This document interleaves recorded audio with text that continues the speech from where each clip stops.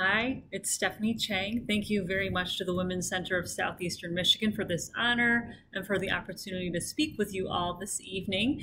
And most importantly, thank you for providing the critical support to women and families throughout this region through counseling, supporting moms and babies, financial coaching, job coaching, divorce support, and providing a space for Black women to support one another. You are doing such important work during such an important time. As women, it is our time to continue standing up, and as Justice Ginsburg says, speak your mind even if your voice shakes. So tonight I'm going to talk a little bit about my own background, the way women mentors have impacted me, and talk about how we can together make the world a better place for women and girls. I am the daughter of Taiwanese American immigrants who came to this country looking for a better opportunity. And I'm a mom of two young daughters, 2 and 6, and they are my little motivators to keep going and fight for their future every day at the Capitol and in the community. My mom is an amazing woman. I think a lot about the fact that both my parents really made a sacrifice to come to a country where they literally knew no one else and start a future here. And so I'm eternally grateful to my own mom, who I have come to appreciate even more in her role helping with my 2 young daughters. She is their ama, which is Taiwanese for grandma, and she is truly someone who's made a huge impact on my life, someone that has always encouraged me, someone who has always shared with me and instilled in me the values that I fight for every day. So I grew up in Canton and went to the public schools there, graduated, went to the University of Michigan in Ann Arbor. And when I was there, that's really when I became an organizer working on issues affecting students of color on campus. My freshman year in college was the year that the Supreme Court cases around affirmative action were taking place, and so got really involved in the efforts to try to preserve affirmative action at the university. And also when I was at Michigan, I met Grace Lee Boggs. Some of you may know who she was. She lived to the age of 100 in Detroit, and she was a legendary activist, writer, organizer, philosopher, and she really did shape a lot of my experience in Detroit because after I graduated from Michigan, I moved to Detroit and lived at the Boggs Center, 1 floor above her, and helped her out, with just various things throughout the day. And she was always asking us, how can we create the beloved community? Always asking us, what time is it on the clock of the world? Always giving us assignments to think about or write about. And I really do think that living at the Boggs Center has shaped a lot of my experience as a Detroiter, as an organizer. I think I would probably be a much different person, a much different Detroiter if I had lived somewhere else when I first moved to Detroit in 2005. So, I worked as an organizer on everything from affirmative action to indigent defense reform, co-founded Asian American civic engagement groups to make sure that Asian Americans are participating in our democracy and advocating for comprehensive immigration reform and voting rights and much more. And when I was in grad school, getting my social work and public policy degrees, I was approached by my then state representative and good friend Rashida Tlaib about running for office. And so Rashida is the 3rd woman who I'll mention as someone who has made a huge impact on my life.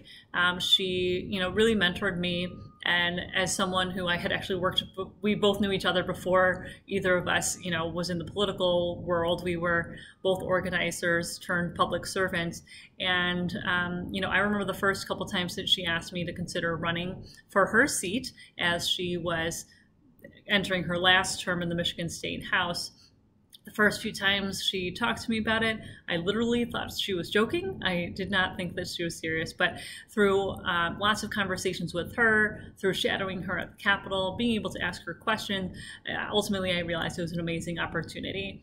And so she has always been there to support me, and I'm so grateful for all of that. In my time in the legislature, I've worked on a whole host of issues, but tonight I'll just mention a few women and girls issues that I'm so proud to have worked on. Everything from female genital mutilation to a bipartisan sexual assault package to addressing domestic violence issues We have a bipartisan set of bills regarding misdemeanor domestic violence and keeping guns out of the hands of the abuser that we're reintroducing very soon, and also a lot of work around sexual harassment at the Capitol through a bipartisan work group. But I want to talk about what's happening with women and girls, this pandemic, and our future.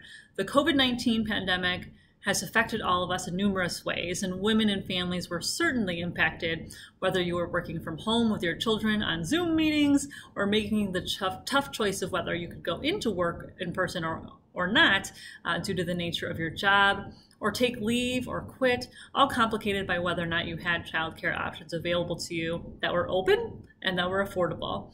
Those of you like me who had children in remote learning all of the last school year, kudos to all of us. Not totally sure how we did it. I know that for my family, it wouldn't have been possible without the support of someone providing care on most days, that we had the financial means to pay, that we know not everyone did. As far as women in the workplace, Deloitte issued a report this summer called Women at Work, a global outlook, and they surveyed 5,000 women across 10 countries. And nearly 80% of women say that their workloads have increased because of the pandemic, and 66% of women report having more responsibilities at home. LGBT women and women of color have experienced even greater challenges, and over 4 million women left the workplace during the pandemic in our country for numerous reasons. So how do we move forward? Clearly, we need to address a number of issues here: childcare, the pay gap, and even how our school system works, for example, whether or not aftercare is readily available. And for those who have stayed in the workforce, many women have said they've experienced non-inclusive behaviors. The Deloitte survey found that women experience everything from unwanted physical contact, disparaging remarks, or questions about their judgment. Childcare. First of all, those who care for our children deserve to be paid fairly and have good working conditions. Too many face low wages, not enough benefits, and not enough opportunities. Yet we know that we wouldn't be able to do what we do without them, and our economy would not survive without childcare providers. Second, we all know that high-quality childcare can be very expensive, and not everyone can afford it. We need to ensure that more families can have access to the Great Start Readiness Program and expand eligibility for child care assistance so that everyone can have access. Women's health. We all know that women's rights are under attack. When Texas passed the strictest abortion law in the country by banning abortion after 6 weeks, creating an environment for witch hunts of anyone who may have helped someone access an abortion without any exceptions for rape or incest, many of us watched and reacted in horror. Ask people with irregular periods, and they will tell you at 6 weeks, you might not know if you missed your period because you're pregnant or if it's just a late period. Ask people who would not be alive today if they didn't have an abortion at 6 weeks, 7 weeks, 8 weeks. They would tell you they would make the same choice again.